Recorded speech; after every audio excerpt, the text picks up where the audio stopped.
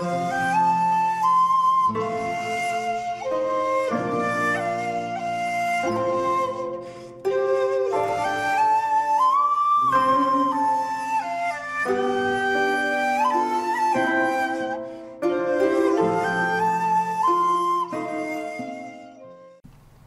there, this is Solitary Ronin from Solitary Ronin Films, and welcome to another video on Kurosawa.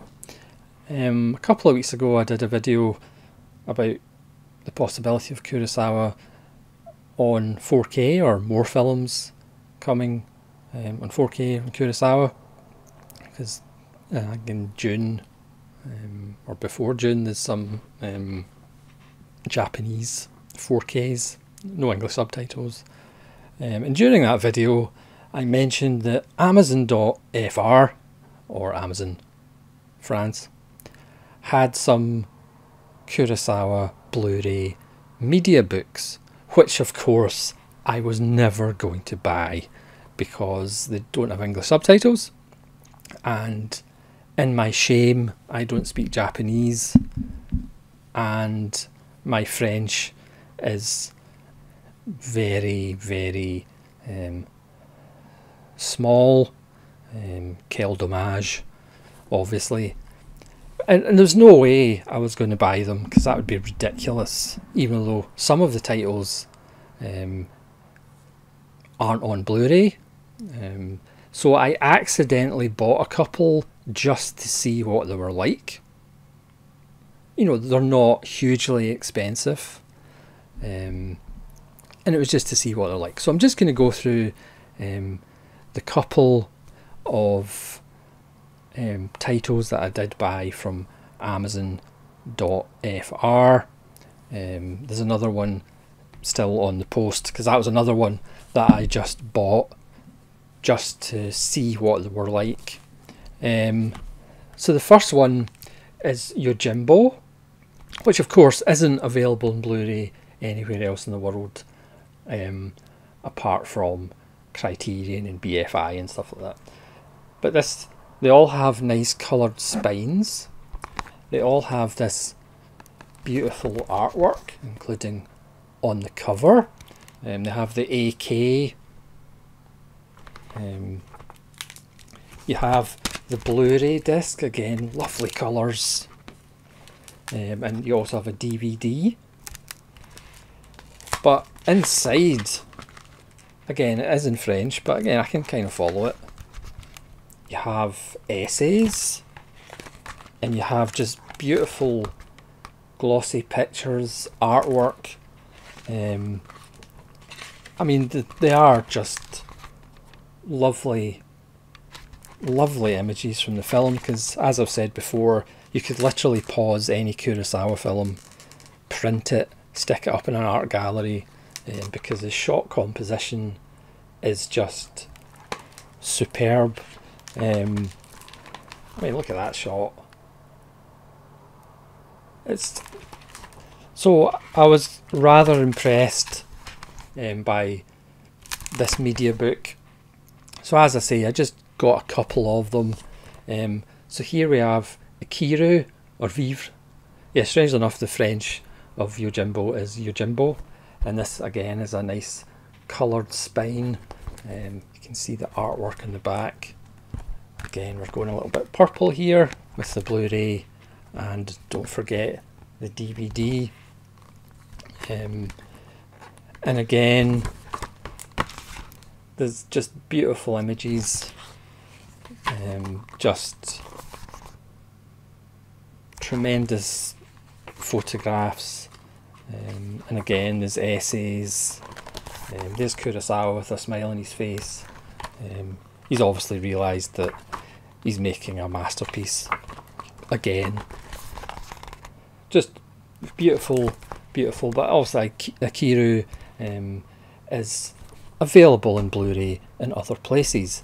But then I accidentally bought a few more, because these titles aren't available in Blu-ray for some bizarre reason. Obviously they're available in Blu-ray in Japan, obviously. But it was really for these two, because these are amongst my favourite of his early films, and this is Drunken Angel.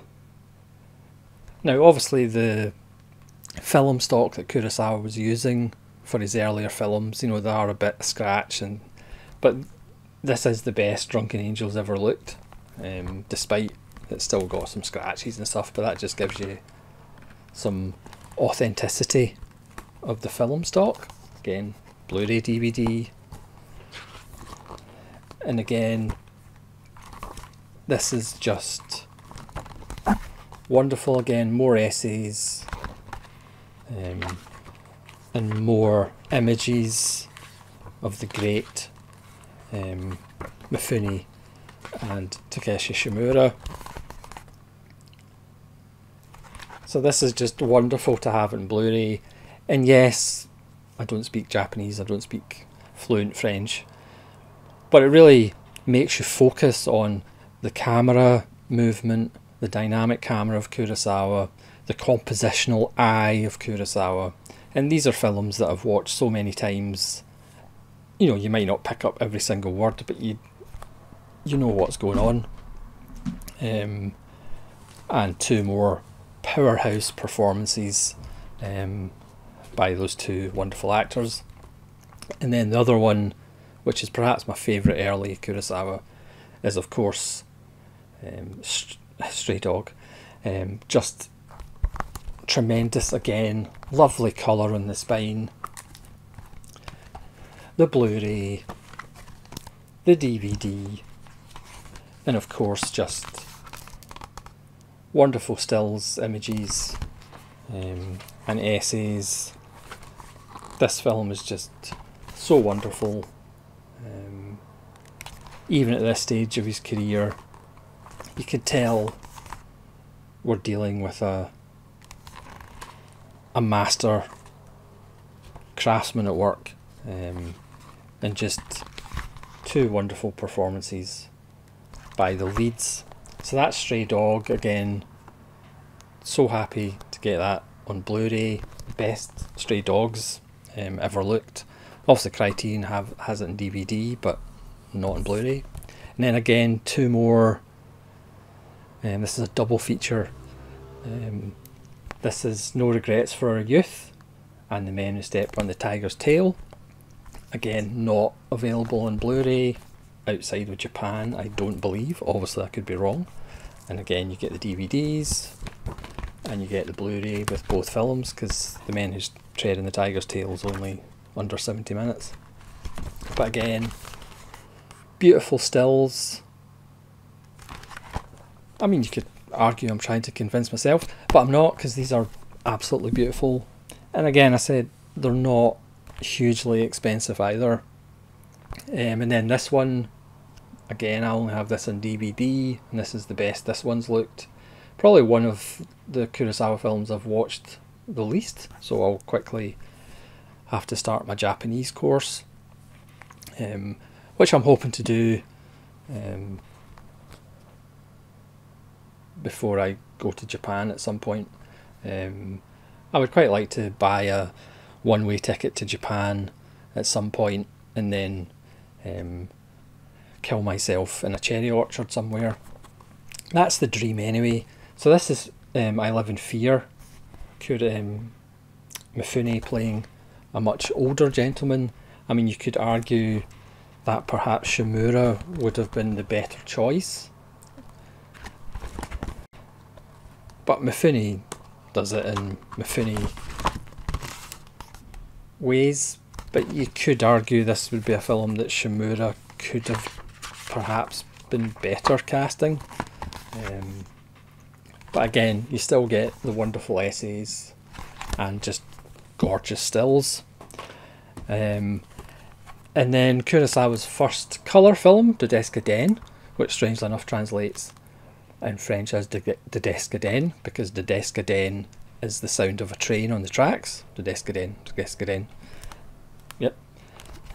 And again, colour images, a wonderful ochre colour in the book. And again, stunning stills. Yes, this was the film that was a complete failure and forced Kurosawa to have a suicide attempt. This will be the first film that I will be covering in my Kurosawa After Mifune series that I've been talking about for the last 3 years, I think. Again, beautiful stills.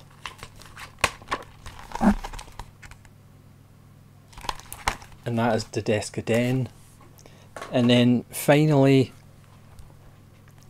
we have One Wonderful Sunday and The Most Beautiful. The Most Beautiful, again, I covered, you can go find on my channel early Kurosawa, or Kurosawa before Rashomon, where I talked about these films. Probably The Most Beautiful is one of his weakest early films, but One Wonderful Sunday is just a lovely little film from 1947. And again, the Blu-ray and the DVD are included. And again, you get essays, and again, wonderful images. And again, as far as I'm concerned, this is the best that these two films have ever looked. So if you speak Japanese or French, or both, these are just wonderful media books to pick up. If you know Kurosawa's work, you know, you can watch them with a smattering of French, or a smattering of Japanese for that matter.